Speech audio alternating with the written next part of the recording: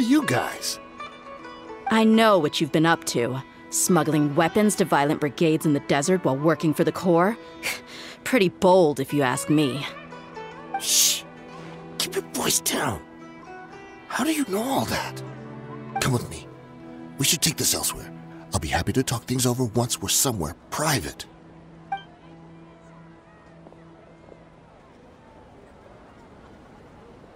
This place should do.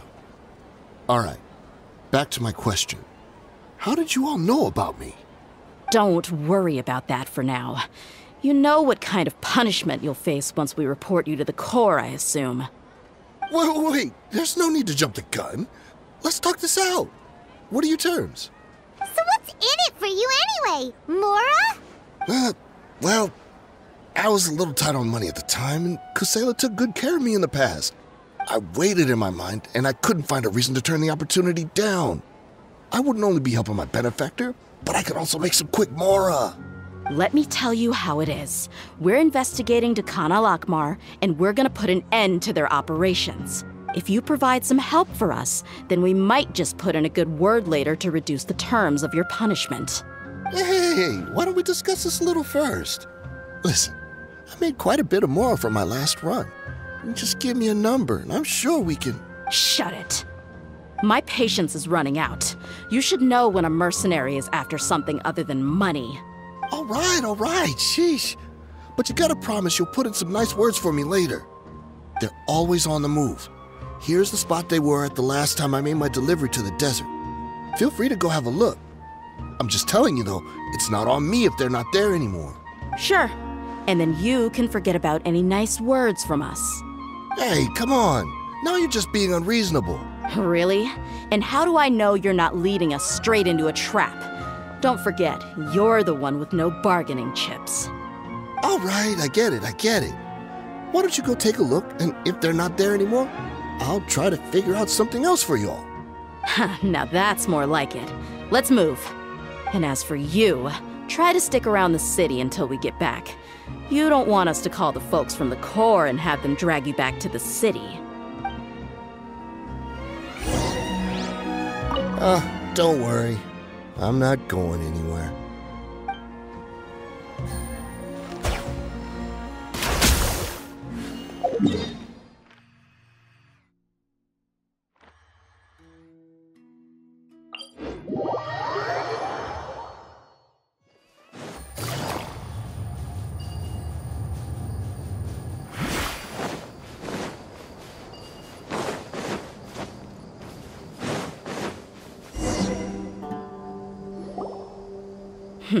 Seems like we're in luck. That should be their camp right up ahead. Let's go. We'll finally get to the bottom of this ourselves. I'm here to see Kusela. Tell him to get out here. Dehya, why are you here?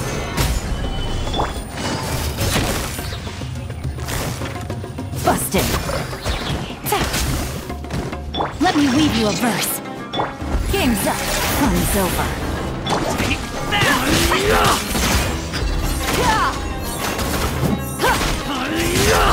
Let's get it on!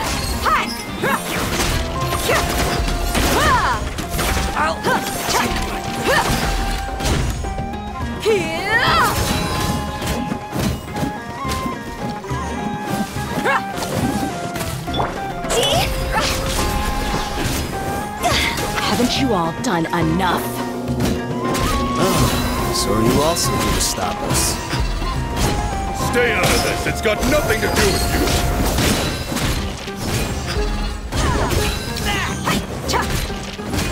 Rain outlines your fate. Solidify! Let's get it on!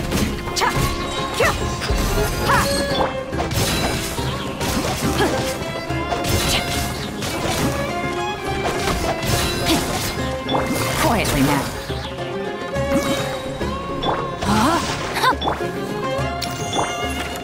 You asked for it!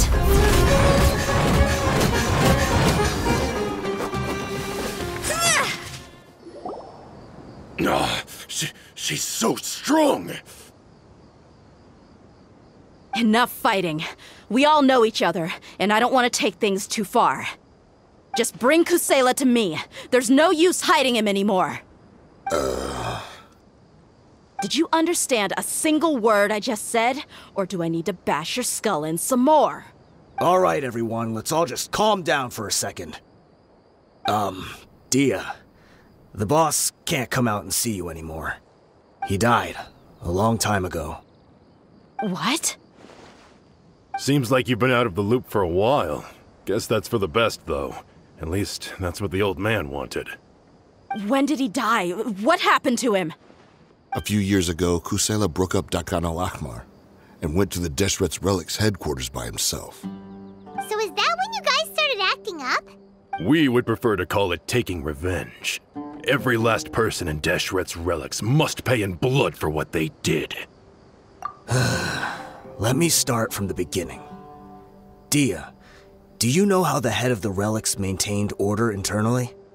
Overwhelming strength and unquestionable authority?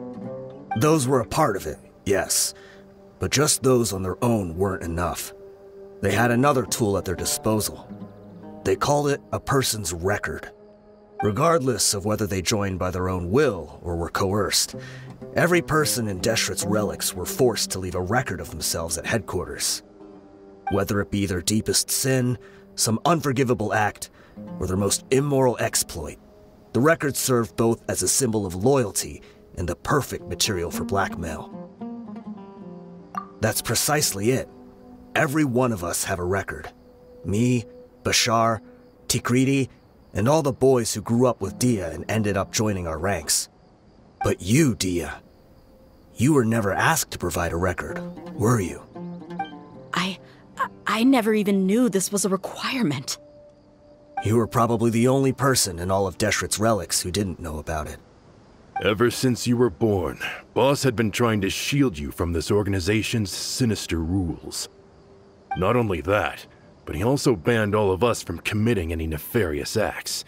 He said he'd take care of the dues we had to pay regularly to headquarters. But in the end, he was just an ordinary person. What could he do?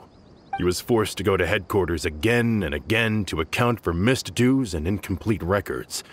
He'd come up with all kinds of excuses and get beaten up as a result. We all knew he was doing that for you. He wanted to get you out of this world, no matter what it took. And that's why he became a shell of himself and couldn't walk without a cane. Wait, but that doesn't make any sense. I didn't know about any of this, and I'd never seen him get injured or beaten. Because you were too young at the time. How would you ever tell between wounds from a beating and wounds from battle? When you left home after that final argument with him, he seemed to age by a decade overnight. Even his hair went gray. So, even the blazing beasts were... Yep. It was all his doing. Had he not arranged them to come to you, you probably would have been reduced to a pulp before you ever left the desert. A few years ago, Boss said he needed to make another trip to headquarters. He was already pretty weak then, and we all assumed he was going to get beaten again. I suggested that he hand the role of leadership over to me, but he said there was no longer any need, since the Khan al-Ahmar would soon be no more. His words made no sense to me, but that night, we heard that a massive fire tore through headquarters and razed everyone's records to ash. Everyone gained their freedom that night. Many members fled, not just from our ranks, but from the other brigades as well. But how could we leave with a clear conscience? All of us who knew exactly what had happened.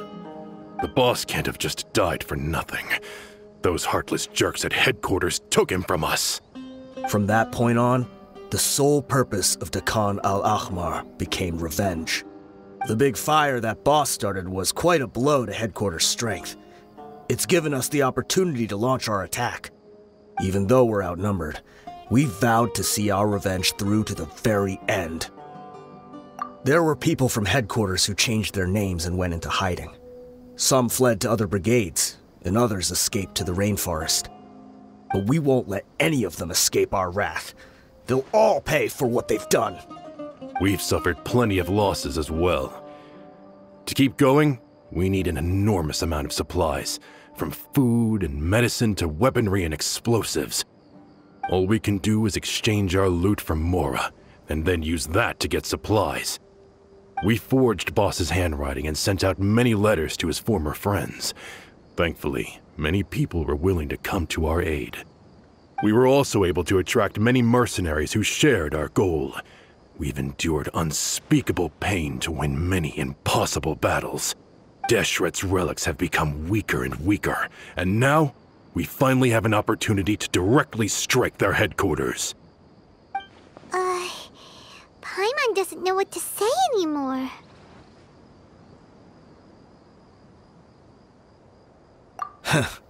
We do know right from wrong, but we were sinners from the very beginning.